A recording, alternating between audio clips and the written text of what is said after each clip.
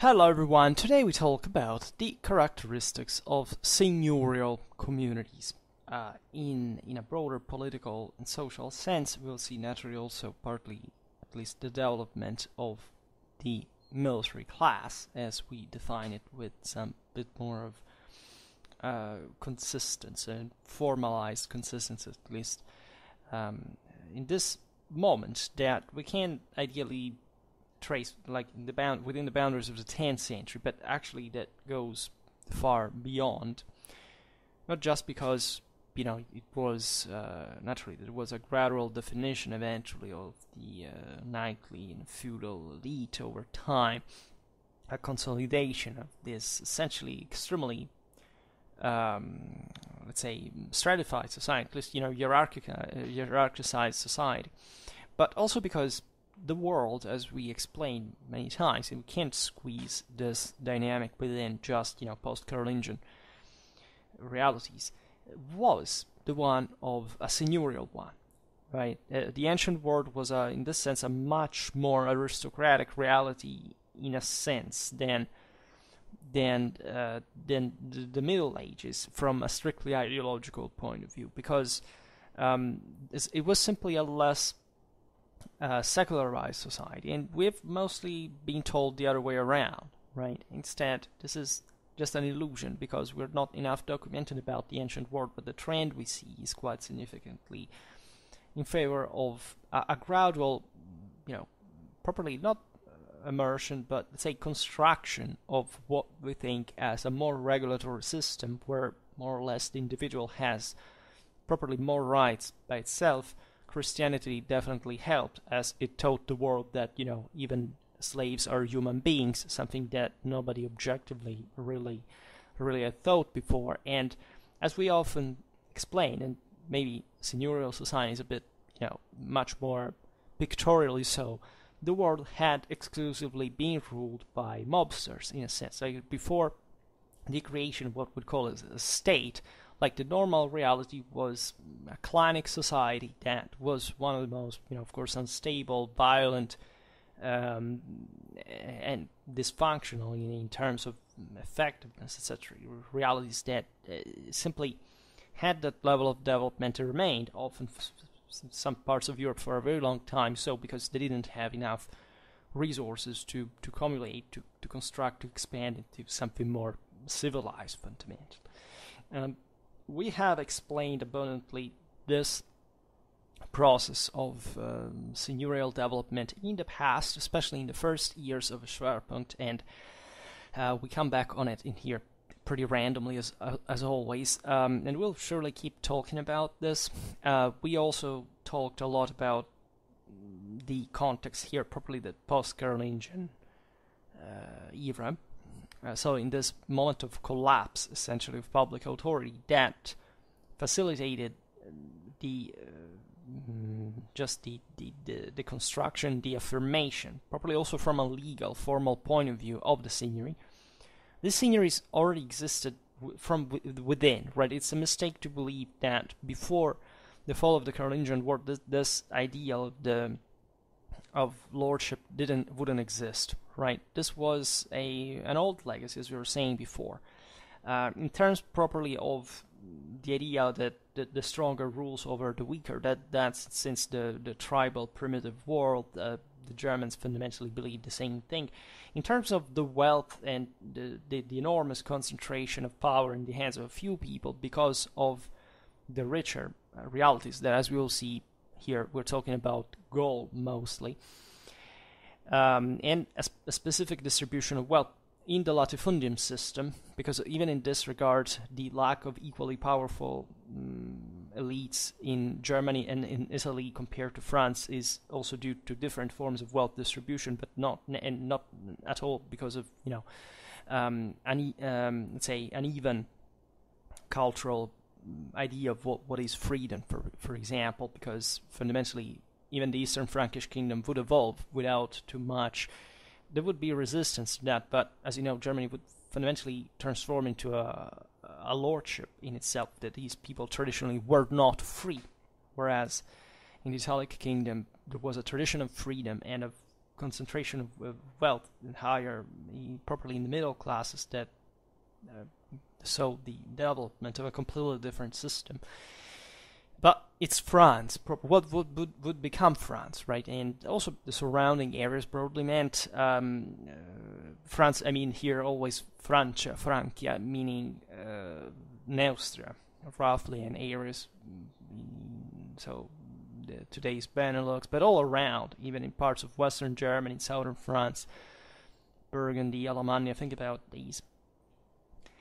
And I don't know where I was going with this, but yeah, I mean, the idea is that the Gallo-Roman society, specifically, that this was the was the lordship was a Roman legacy, right? That in France, in Gaul, had remained intact, right? The idea why the reason why the Franks were so powerful is that they fundamentally had blended into the Gallo-Roman elite and managed these enormous, extensionally speaking, but extremely fertile Atlantic plains that, differently from other areas of the Roman Empire, had not suffered, let's say, a destructuration, like a break, a trauma, like in other areas of the empire, and therefore the wealth had remained concentrated in the hands of these elites since Roman times. And you know that even in pre-Roman times, the Gauls were fundamentally heading towards probably a feudal society, where even in there were a few people with lots of money, and the others were basically just serfs. These things do wait, but let's say they are the normal, because we come mostly from a modernistic historiography that tells us that, I don't know, the Romans, the Greeks, etc., were kind of democratic realities. They weren't, right? And that was the normality, the absolute normality at the time, right? Their enormous power was, tied properly to the capacity of controlling enormous amount of lands of people through a few leaders, a few elite, right? And this was on a smaller scale true also in the tribal world, that very far from being an egalitarian one in the sense of, properly the commoners, was just essentially, as we were saying before, mobsters complaining every time somebody became more powerful than the other, and for the rest exploiting savagely with the most, the worst kind of atrocities that have nothing to envy to the almost concentration camp like latifundium reality in Rome, slaves working there.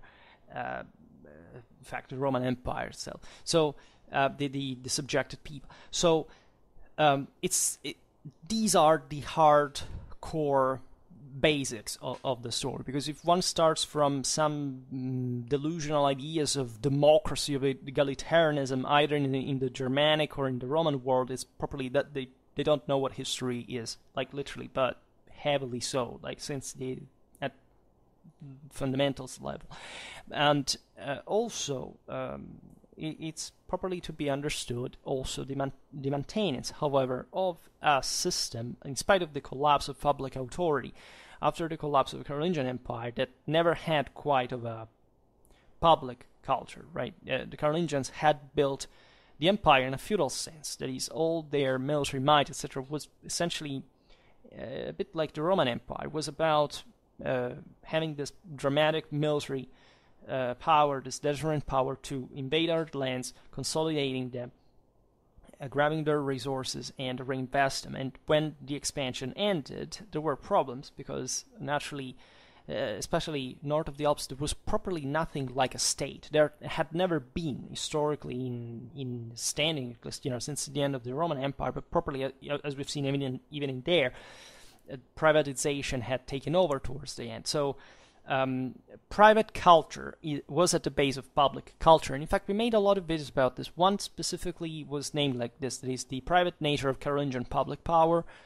Another one was, there were others, but more with a socio-economical cut, like, from the late Roman villa to the early medieval curtis, that kind of has a, here says, but the same things we're talking about from that point of view.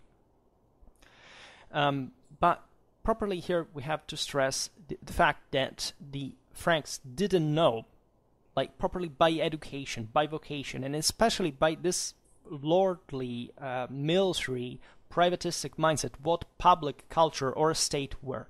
They didn't know. The Franks did one thing better than anyone else, that was making war. And the reason was exactly because they had these elites for which all the rest of the population fundamentally broke their backs in the fields for, so for them to be professionals. And this was fundamentally unknown in Europe, aside from, the Statel-like realities like the Byzantine Empire or the Caliphate of Cordoba. But properly, in terms of state, of an idea of, say, putting things in context, you see it from the dynasty itself. At every generation, they still split properly the entire empire as if it was the private inheritance, like they would do like in primitive Germanic society. They wouldn't change. It would take a long time. In fact, we made a video, the whole Middle Ages, arguably, if not even beyond. Think about how powerful our French aristocracy always remained historically, but we made another video that was the making of the feudal monarchies or something like that properly explains how even those, say, states that we call national monarchies, etc., started forming from the 12th century, at that point had retained this idea of public culture in terms of the existence of a king and an emperor, and therefore of an idea of public rights that were that were kept alive by all these people who naturally wanted to put their hands on it. And today we explain how that factually happened, because there was a massive usurpation of public goods. This had already happened with the collapse of the Merovingian Empire, that fundamentally was nothing but 4 different kingdoms, and factually by the end of 7th century not existing anymore. The Carolingians basically put all the things together, and great part of the way they founded their own military clienteles was exactly confiscating all the lands that historically the local lords had usurped, that were once having been even entrusted by the Merovingian kings on behalf of the monarchy, but basically not lasting because it was, coercively speaking, impossible to maintain. And that's all the decentralization we talk about in feudalism. That still, at some point, was, however, under other points of view, a greater gluing factor from a political point of view than is often conceived. And the proof being, as we were saying before, for example, the development of the Kingdom of France, as we know it, that emerges from exactly the area where decentralization had created the greatest difficulties from properly a governmental point of view, and that instead, generated basically the greatest power in medieval Europe. And that's also a passage that at some point we'll have to explain. It obviously that this passed through the power of the single elites and how they essentially strengthened each other through competition, and some prevaricated the other, managed to be supreme, so that at the end of the Middle Ages, French institutional juridical culture was fine about the idea that the king, albeit always existing by medieval standards exclusively in order to defend the pre-existing rights of the communities, was allowed to essentially legislate where gaps occurred, where the law wouldn't work, very differently from the Kingdom of England, where basically an inverse culture had emerged, that everything the king did had to pass, had to be agreed, negotiated, at least with the parliament. But you understand the implications of this. So we generally focus, historiographically speaking, on this phase of the 10th century mostly, and in order to define this phenomenon that, as you understand, however, began much before. There is another video we made about the Frankish commendatio, for example. There was exactly this clientary practice that is a bit from the one from which the vassalic beneficiary system emerged. It was a Romano-Germanic institution fundamentally, and etc., etc. So, aside from the natural differences that existed in the making of the signory, and here I will say signory because I'm mostly influenced by the most developed historiography on the topic that, as you understand, is French, but also in other continental European countries we say it in this way. Otherwise, you can't say lord, right? In England, it's mostly because of the man or the manorial system. But there are differences in this instance. We will actually talk about them towards the end.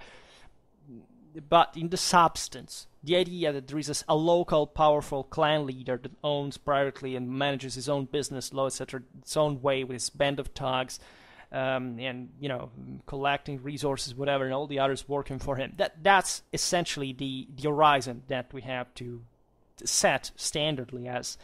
This was true also, as you understand, across, beyond Carolingian Europe. I mean, look at Scandinavia. They were basically the same thing. They were just poorer, and then therefore the elite was less powerful. But substantially, there was no other moral orientation possible, right? Actually, as we will see, maybe not so much today, but we made videos about this. We were hinting at the survival still of a public idea, the idea that there is, for example, a kingdom with a king. Also territorially, also in terms of laws, the idea that the Carolingians had issues, capillaries, that these monarchs could legiferate, there were pre-existing customs had to be respected. That was still, as we've seen, the continent was a civilization on its own, and it was expanding. And it is fundamental to understand that what we know as modern Europe fundamentally emerged from this reality as well. Because here the post-Carolingian kingdoms, roughly, so today's France, Germany, and Italy, are the core of what properly we see as Western Europe in terms of properly what during the Middle Ages emanated from in all the other places like England, Spain, Sicily, the Slavic countries, etc. In this Scandinavia, in this dominating model at the end of the day, that especially from the 12th century boomed, what we can't call I usually call the Frankish model, right, by approximation. But it is objectively here. It's in Neustria, it's in northern France that this thing starts chiefly, because that was truly the real center of Carolingian power at the end of the day. Now, there is historiographically a substantial agreement, in fact, on the main characteristics of the local dominion, and also on the consequences that the dissolving of public power and the affirmation of the seigneurial world had on the community altogether. There are many interesting studies from an economical, social point of view, but also their ideological and cultural representations. We made a video back in the day. It was about Schwerpunkt, that was essentially the Christian response to this privatization even of the saints cult. That is to say, these knights that were definitely all but pious figures in terms of lived life concretely, but were sanctified in a sense, and not differently from what the previous world had done. That is, were heroes, were those swords in hands were fundamentally, if not half gods, but still divinely inspired and having this power. And this is what also flowed into naturally in the your Western chivalry that we call that existed as a code of as a moral code of rules of of superiority, of nobility, of elevation, etc. Since the prehistory of the Proto-Indo-European people. I mean, that tomorrow we'll talk about that even more, but that was, again, like in all warlike cultures, and you find them all over the world before the state was born, in the sense that that basically the universal language everybody spoke, since everybody believed exactly the same exact things at the time. Much more than we think. And this okay, well, let's not digress on this, but you understand that especially if you follow Schwerpunkt from some year, you know what we're talking about. So for what concerns directly the seigneury, first of all, we have to notice how almost everywhere studies tend to use for their analysis an homogeneous typology. That is to say, for example, we try to especially distinguish the many seigneurial prerogatives in the base on the base of their nature and their, say, area of application. For example, there are terms such as domestic seigneury, speaking of the domus of the lord specifically, or landed seigneury, right? Speaking of the estates, properly the idea they had. Territorial, so from a patrimonial point of view, territorial seigneury, that instead stresses more the almost geographical dimension of the extension also of these sceneries that sometimes were impressive, even in their very difficult, the possibility of representing them properly from a geographical point of view, because they were a superimposition of different rights, and or in fact of banal lordships. We've made videos about this that stress more the juridical side of the story, that is properly in fact would it own which rights specifically. It could also intertwine with different seigneuries having rights on a same community and sharing them and or conflicting on them and all these stuff. So with in fact the first term, so domestic seigneury, we define mostly those enormous de facto powers that maybe were not even originated by a vassalatic delegation. That there were sometimes even very rich merchants that they became lords. Even in another situation, think about Samo. Think about all the wealth that was circulating in spite of what we believe happened during the second invasions and or during, in fact, in the seigneurial economy. Because seigneurial economy entailed that these lords controlled ever larger amounts of goods and therefore kind of rationalized their orientation, their distribution, because this system, by the way, redistributed constantly in order to survive. There was no such thing like what some classist interpretation would like to believe, that the fat lord where all the peasants starve and he treasuring just. No, if he even wanted to dream to imagine to survive, he had to reinvest constantly on the land, with castles, with bridges, with defenses for everybody, because the peasants were literally why the lords existed, meaning that without their work, without their labor, there was no elite. There were no horses, there were no weapons, there were no time to spend fighting, and therefore they were the most precious assets of the lords, and therefore they couldn't be squeezed to death, even though surely they lived a pretty atrocious existence. But we're talking about the 10th century, and I don't think there is any of us that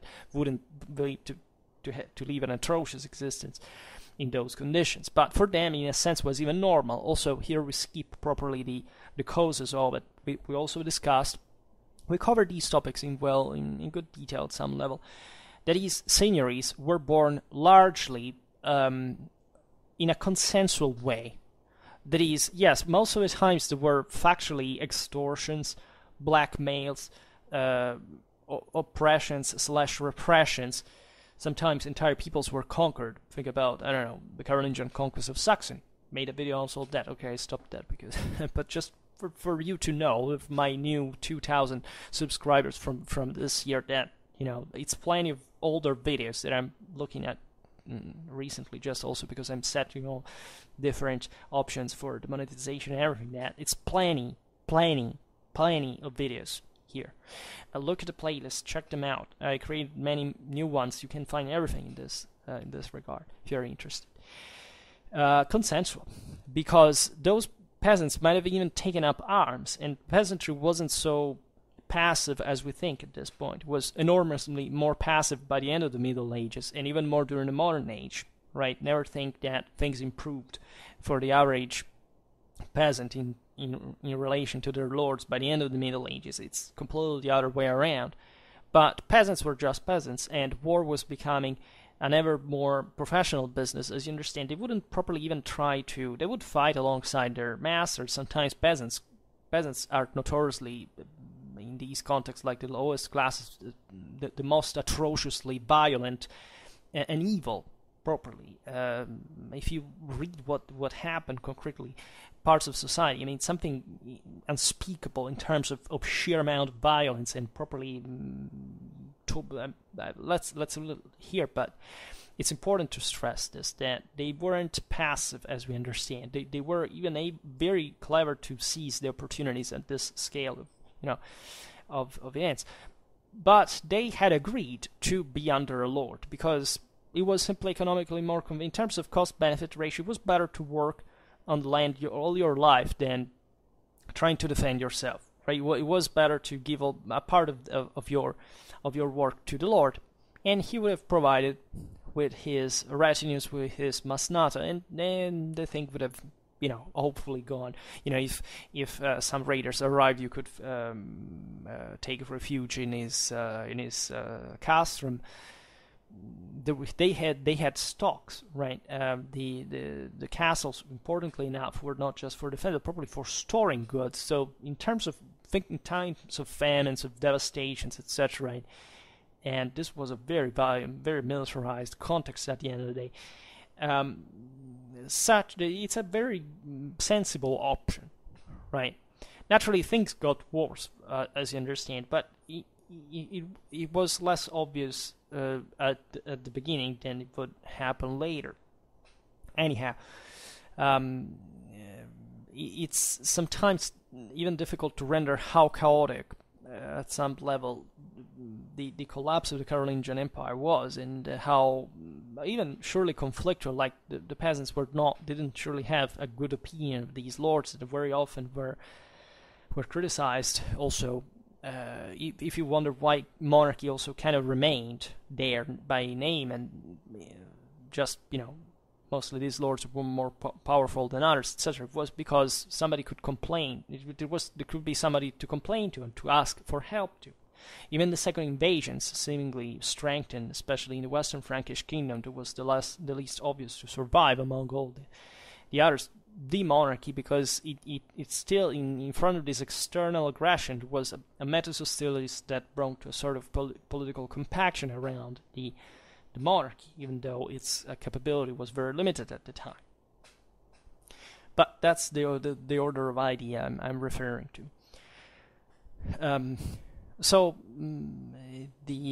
As we were saying, the domestic seigneury has to do with so it's a different exception. It has to do with the fact that the great landowner can exercise an enormous power over the familia, his familia in Latin, which means essentially those who inhabit in his abode, in his mansion, right? It's like the housecarls you see in the Scandinavian area. It was the same thing, right? These were mostly armed retinues, right? And we're talking generally of subjects of servile condition, right? In order that even if they had been free, they would de facto become largely dependent on the Lord, right? Here we also don't digress about the fortunes of sometimes serfs made thanks to their participation to nobiliar retinues, a much greater career than freemen, right? But I think it's even more important to stress how, even though traditionally these populations had been free at some point as Roman citizens, at some point as Germanic tribesmen, whatever. But as we were saying before, since migration era, a lot of things have changed. There was always an aristocracy ruling on the poor and fundamentally exploiting them, and even though the latter were namely free, de facto they became servants, right?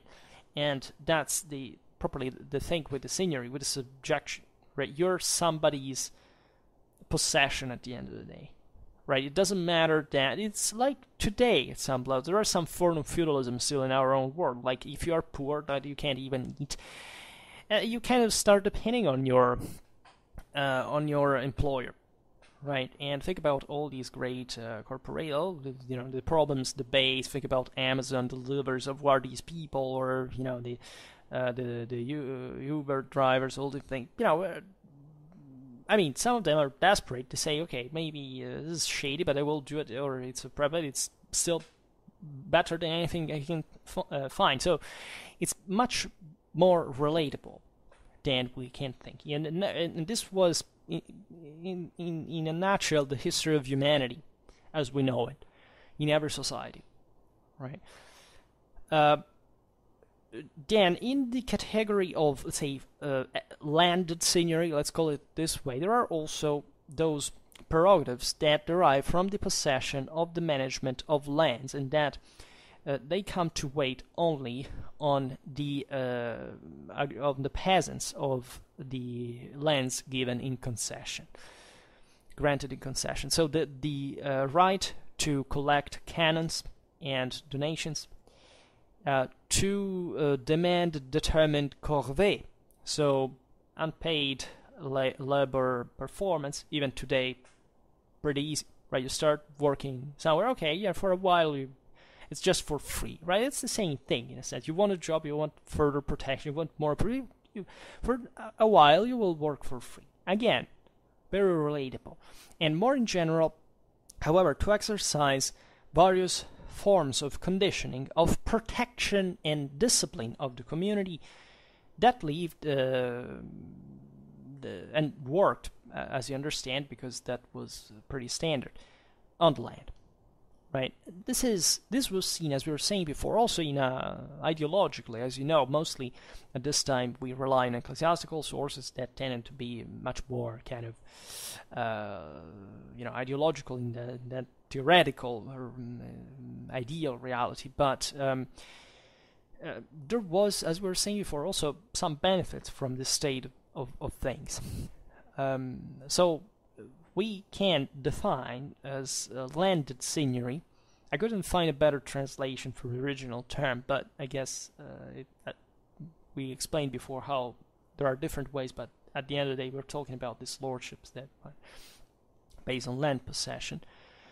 Both the prerogatives exercised on the peasants on their lands by the greater lay and ecclesiastical owners, both and the rights that the same lord of the castle exercises, not on the totality of the inhabitants, but only on those that to whom he has granted in concessions the lands of his own property. So yeah, we could digress on what it means to be one's own property. So we will say it later. As we were saying before, there was a lot of usurpation of public goods, but eventually also this enormous usurpations couldn't be countered by the state for centuries to come, so that these prerogatives became recognized de facto, because the kings could also, legitimize that by issuing a charter and in exchange for money, for favors.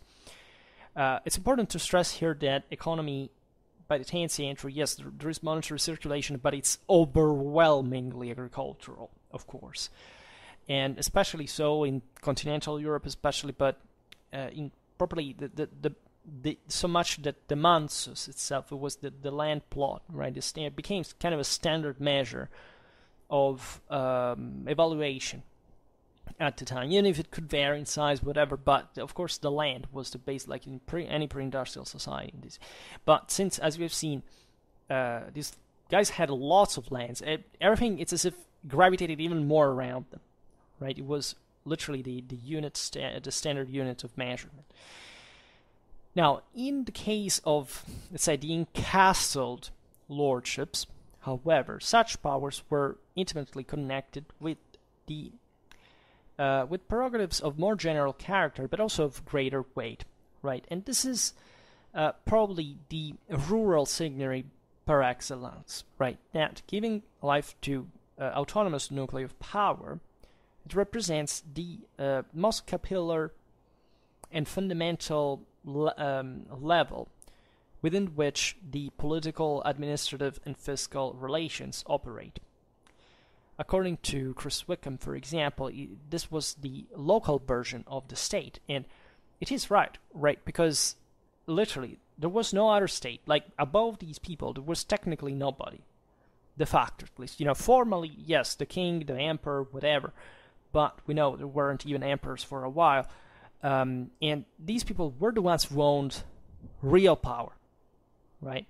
And encastellation, that is another topic today we don't discuss, we made videos on, is essentially the entrenchment of these lords within their own prerogatives, that is, try to dislodge me from here. And castellation was largely not due to the second invasions. It was due largely to this structuring of local landed property. You say, well, yes, but they were still attacked. Yes, but we know easily, archaeologically, for example, that the castles built for, stopping, I don't know, the Vikings, the Saracens, the Magyars, normally were built in impervious areas in those times of emergency and then abandoned.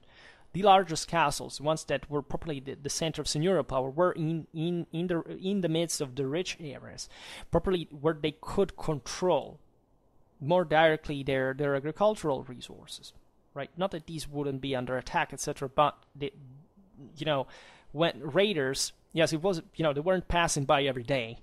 Sometimes raids happen every once in some years, sometimes even for decades, right? Everything didn't happen, but these guys kind of fought each other all the time, from castle to castle, from seigneury to seigneury, and the castles were primarily used for that reason.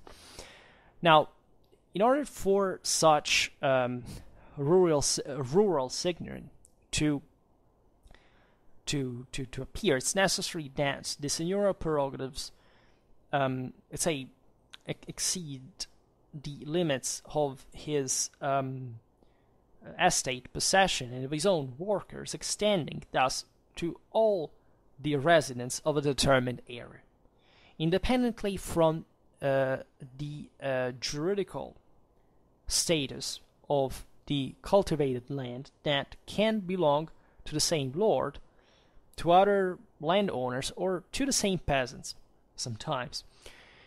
As we were saying before, this is bypassed, and that's properly what arrives to create the landed seigneury, because at that point the lord becomes a title holder de facto of a set of powers of coercion and command that are much greater to those of an average landowner, right? And that can be applicated to, or somebody that owns a land, just owns a seigneury just on the guys that work on his own land, but it can be applicated to the whole population of a certain district, right? Consequently, with the affirmation of this type of seigneury, that more or less reunited organically economic and judiciary powers, in general, the exploitation of peasant work worsened.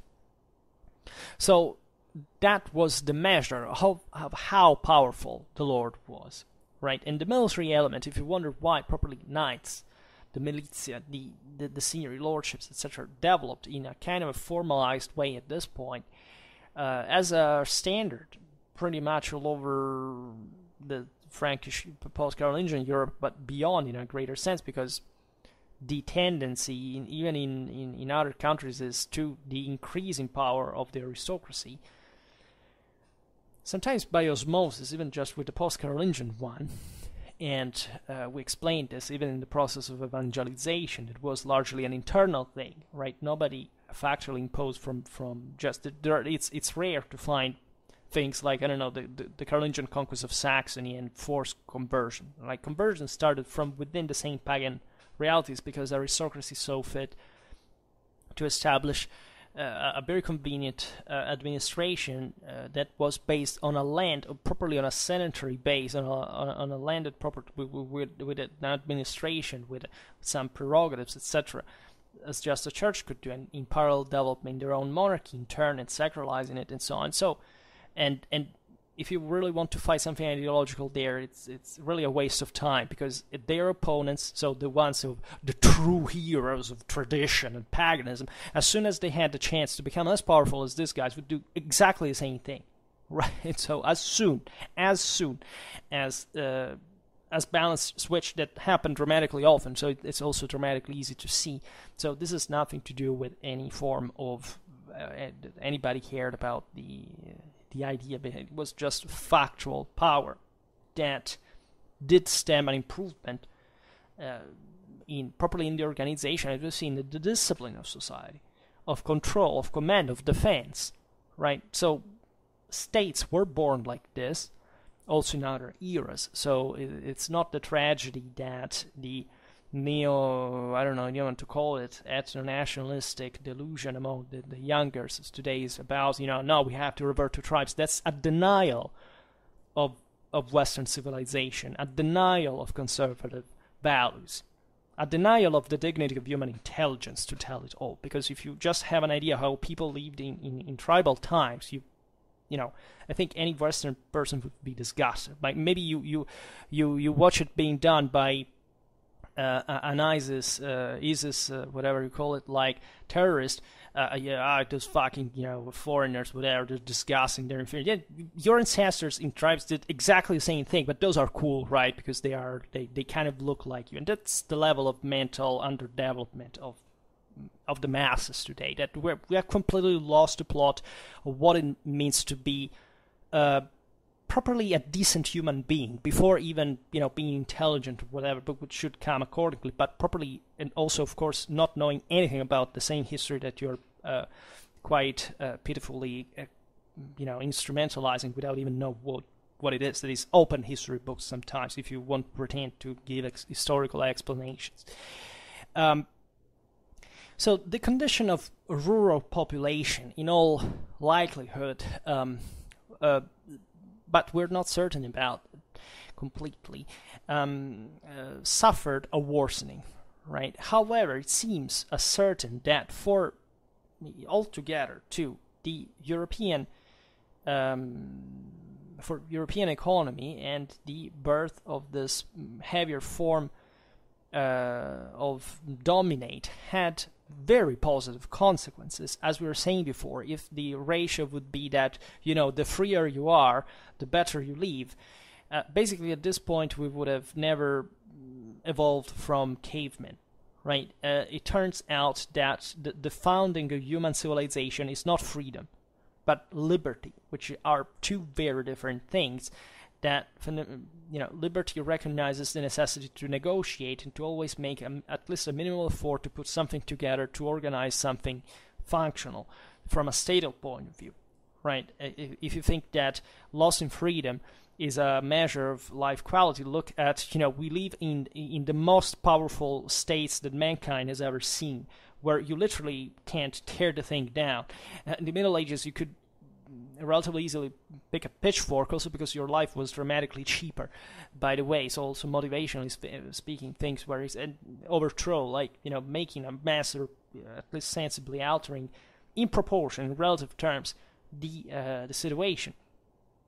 It's not the case. We live in wars in which we accept the positivity of authority, and yes, the juridical condition of of post-colonial inhabitants may have worsened, and definitely much so in certain cases, but the truth is that Europe began to boom economically, and the roots are exactly in the 10th century. The great revival of the year 1000 is actually something that started before, and it started, surprise, surprise, also, I would say, especially in this phase. So that should surely arise some question. Now, the multiplication of the canons of the judiciary, duties, the impositions, and other demands of the lords obliged the peasants to work more intensely, and also in a more coordinated direction. Mm-hmm. If you have lots of people working separately for their own business, and you don't have much of a vision until somebody puts together enough wealth to kind of condensate the opinion about the positivity of the advantage of addressing that in a common direction, right? History teaches us that these are values that you have to teach people, because people intuitively or instinctively do not understand the value of order, of authority, of civilization, of progress, right? That's why, even banally, tribes were less disciplined than states, right? Because they properly lacked that. They didn't have a superior discipline.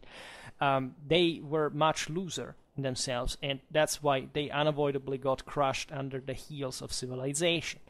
Contemporarily, the growth in properly, the production, the land the estate rent grew, right? And that is the amount of economical resources that the lay and ecclesiastical elites could use for their own consumption, that, as we've seen, was fundamentally reinvested further to strengthen the signory from a territorial point of view and expand, right? If you wonder how the great houses of Europe, they started like this, right? Sometimes very humbly.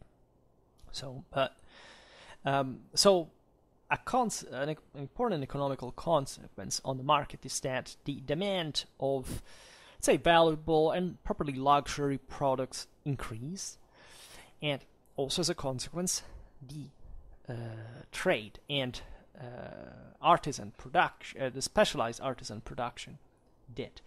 In turn, the increase in the number and wealth of artisans and merchants, right? So not just the lords, stimulated new production and new trade. The economical development received thus a formidable impulse. And on the long run, who actually took advantage of this the most were the cities. If you wonder where the great urban civilization of the Middle Ages was born, well, as we have explained countless times, it was thanks, of course, to its district, to its countryside, right? Because the cities developed, whether they were old Roman cities still functionally so, and or new areas of new foundation, etc. Different stories we told in the dedicated videos. Well, the city was, or the towns, not everything is a civitas, right, in this context, but let's say that the settlements were the areas where that replenished the nobility as well, right, were the place where stuff was sold and properly the points of connection, international trade on a larger scale, and so on. This international idea of also why the militia, the knighthood, the spread, so as a kind of a broader class consciousness of superiority based on the nobility, on arms, on wealth, etc. Well, it's also thanks, of course, to trade and the fact that, you know, there was a recognition, also a transcultural one, not just this. The following centuries would be a, you know, we would see the feudalization of also realities that hadn't been feudal before. Partly for the same reasons, partly for others of post-Carolingian Europe. But, yeah. So, the cities were the center of the local exchange and also the places of greater activity of the artisans, right? Because these people lived there fundamentally as they could do without, they could earn enough without working the land. Mm-hmm. There was still a lot of mobility, and still, as we've seen, the nobility needed these centers as well. So it was an harmonious development. Aside from the contrast, of course, the conflicts this did exist. There were interesting trends also from properly an economical crisis at some point of the rural nobility that would bring to the inurbation of the same in some regions of Europe especially.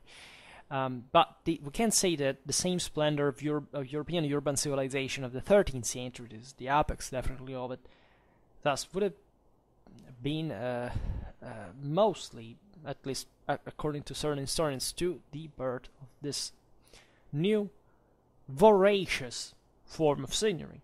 It was definitely ruthless, right? In ways it was expanded, etc. But when you study all these little signories expanding and so on, the more you study them, you could argue the smaller they were, the better they knew what they were doing, right? There are philosophies of history here involved, and also for how did the West develop so much, eventually just also by being fragmented, etc. Well, but because, you know, the smaller you are, the more you can't see the inherent risks, you're more pressured, right? So you tend to do things better than what a huge, endless empire that unavoidably, if anything, for physical reasons, tend to waste more, right? This is the case of China, this is the case of many other great empires that at some point kind of sclerotized because they lacked internal dynamism.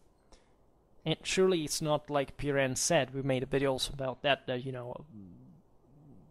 cities were born all of a sudden because some adventurous merchant decided without any, background to go out there selling stuff, right? That's kind of nobody believes in that anymore, fundamentally, but we still thank Piran for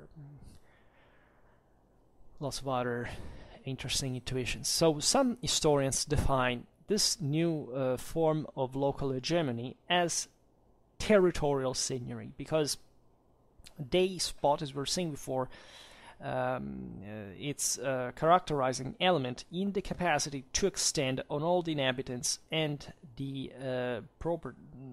the resources of a certain district. Others prefer the expression banal lordship to stress how the principal characteristic of such seigneury was the exercise of judiciary, fiscal, and military faculties that had been once monopoly of royal power. I like this interpretation because, of course, it goes in parallel with that aforementioned civilizational process. The mechanisms that brought to the collapse of the Carolingian Empire, they were still, however,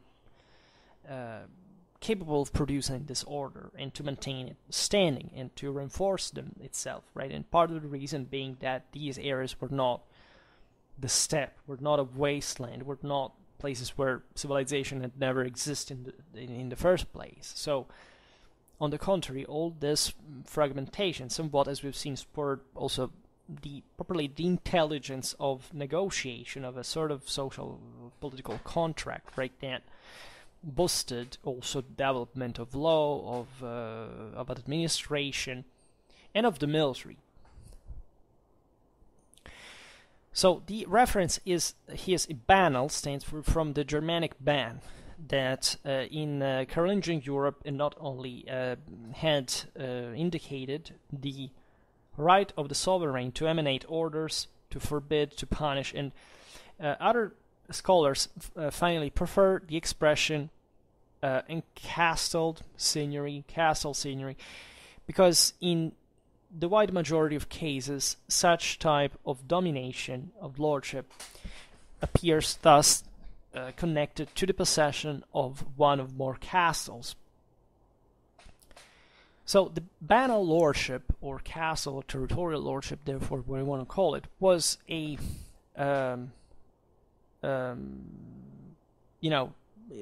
spread phenomenon in almost all the Christian areas of the European continent, right? It achieved, however, different physiognomies depending on the epochs of the regions and on the type of dominus of lord.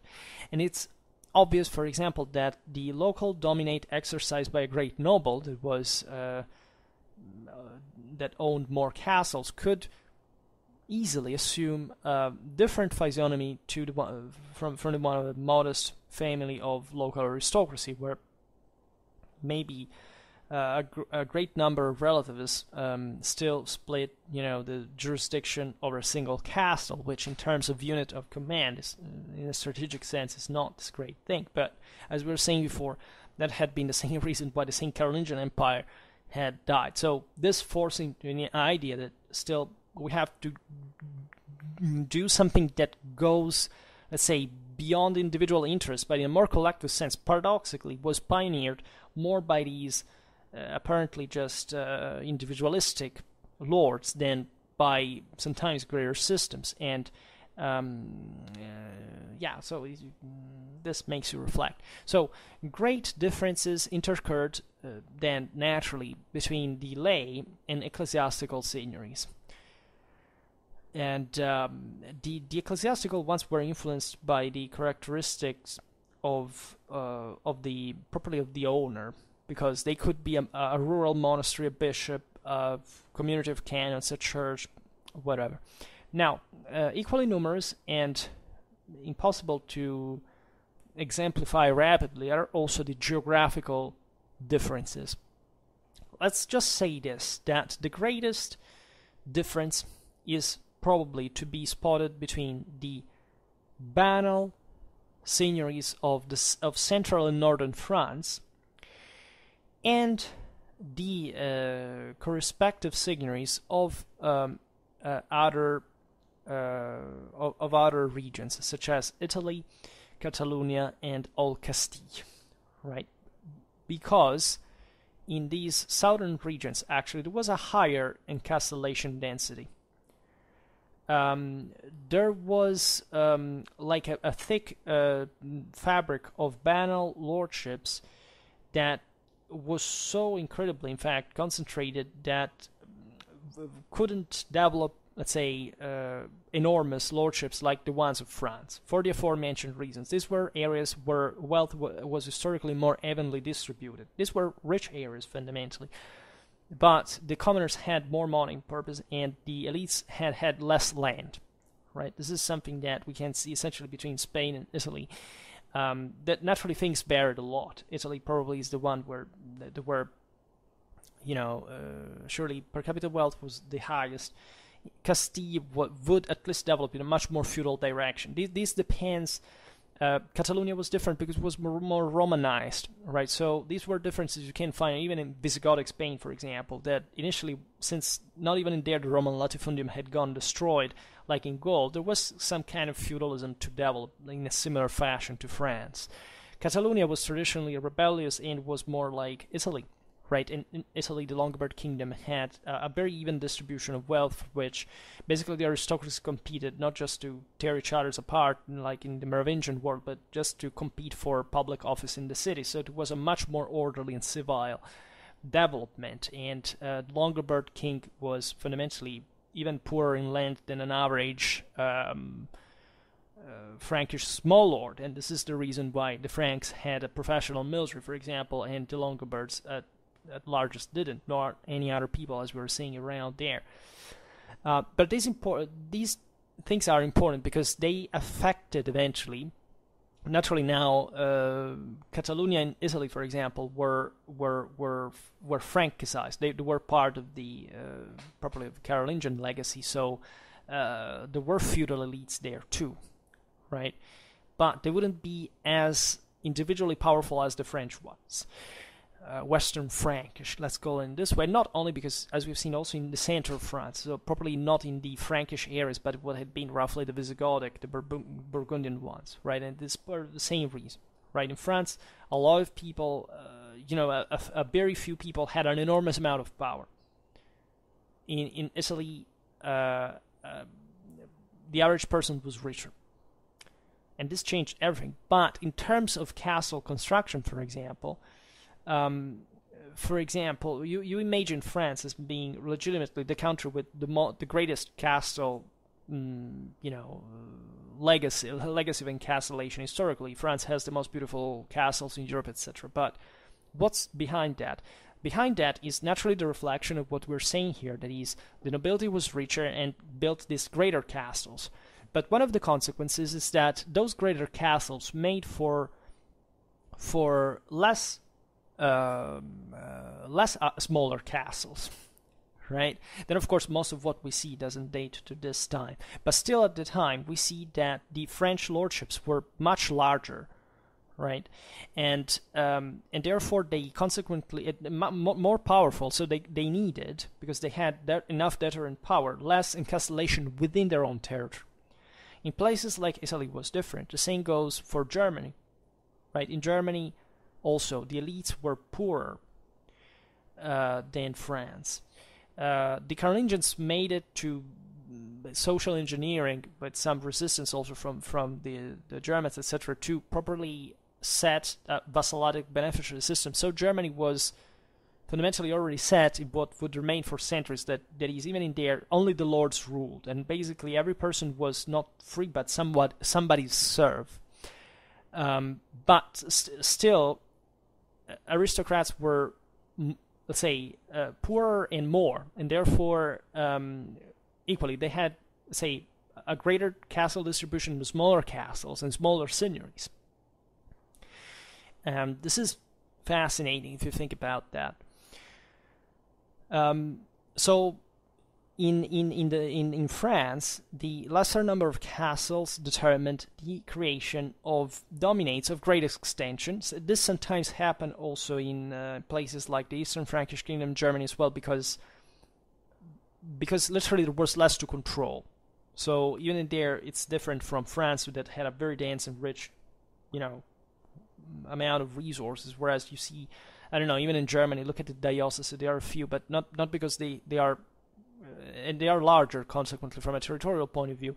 But there is much less within them. So also in there, just the territorial, the extensional parameter is not enough. There are also, on the long run, if you think, for example, the Norman conquest of England, that brought fundamentally a Frankish model in the Anglo-Saxon country. There is still, since it's a country built from scratch, where there is no previous form of feudalism, or at least the private clienteles are surely less developed than the ones in France. The Normans kind of operated a bit more of a control and balance in the creation of the kingdom, so that royal government would maintain a greater force, because it reserved always to its own officers, the sheriffs, public jurisdiction, therefore taking it away from the lords, and this determined the birth of seigneuries, the manors that could develop rights of justice and command just in small part, right?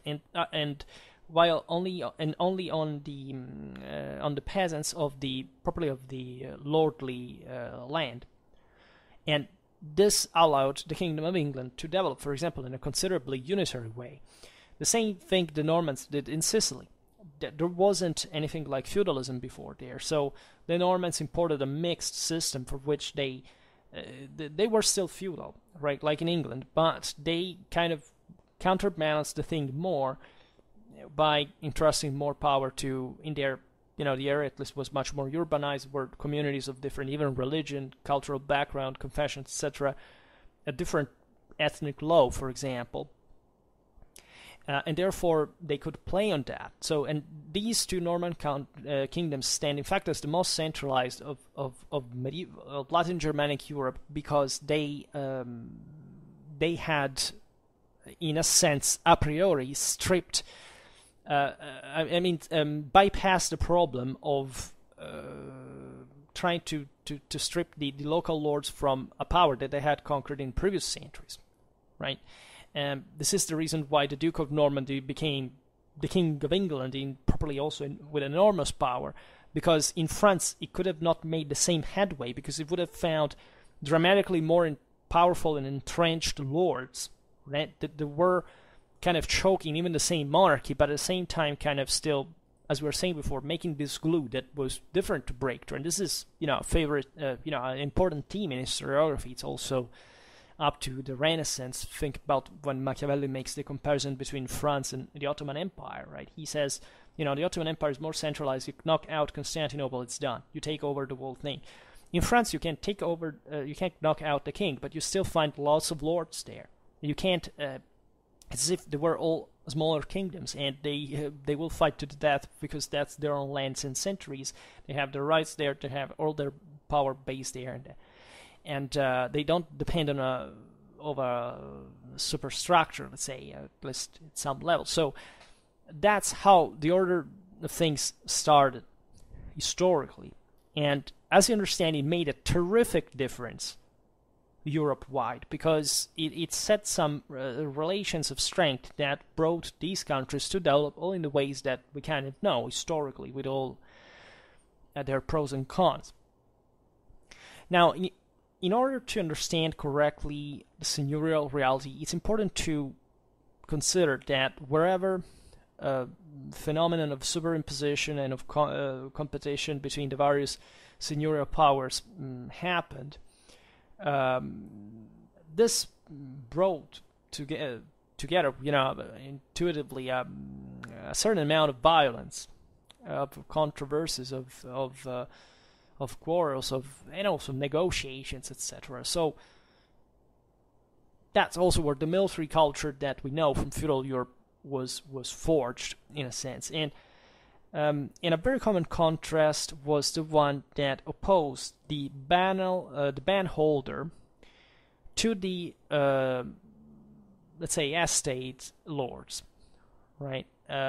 Because strong of the control and defensive structures of justice and other prerogatives, the Banal lord often tried to reduce the power of the other lords by subtracting their lands. They're lords, we say lords, but it could be just privates in a broader sense, as we were saying before, just people with some land, right?